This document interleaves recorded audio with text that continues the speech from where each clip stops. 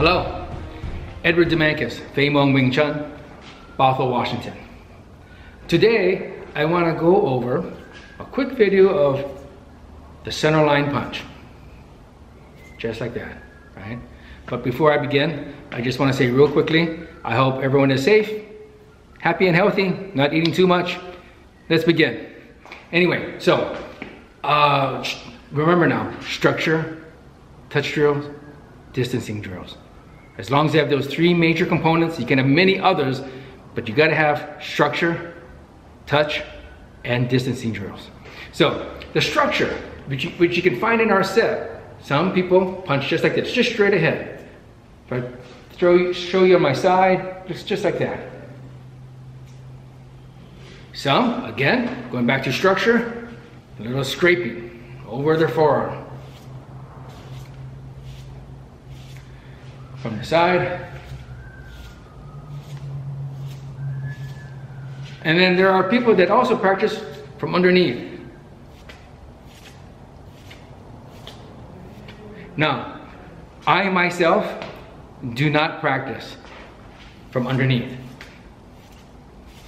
Although there are schools out there that do.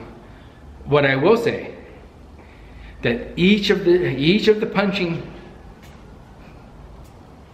just like that, are all good and need to be practiced. They all have their own different application method. So, given a scenario that occurs, you know, you might prefer scraping from underneath, right? Or you might prefer scraping from on top. Or you just might prefer just blasting down the middle. The only way to find out which one works best at every given, whatever scenario that may be, you need your touch drills. You need your distancing drills, right? That's the only way you learn. But remember now, a pointer I brought up in the past. We don't rest our hand, secondary hand on our chest, about elbow distance away, right? Also, never ever bridge on a centerline blast. There are just too many guys out there, Wing Chun guys out there, they go chasing their partner, right? And boom, roundhouse punch. Clocks them in the head.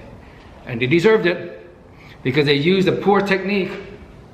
They used this technique and they didn't even bother to block, right? So, you gotta know, the only way to know that this is not gonna help you with that, touch and distancing drills. So for the structure portion, practice this on your own. It's some breathing. Over, over, over, underneath. Like I said, that third one I don't do, but I know that there are guys out there, and I don't discard its validity. I know it works. Just there are times when that will work, and there are many times when it won't. Just like the other two punching drills, right? There are many times it will work up close. Your opponent has nowhere to go. Bum, bum, bum, bum, bum, bum. That's when you release the multiple chain blasts.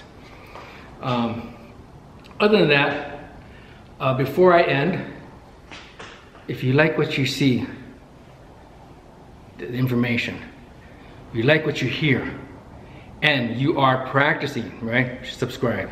I mean, don't just watch.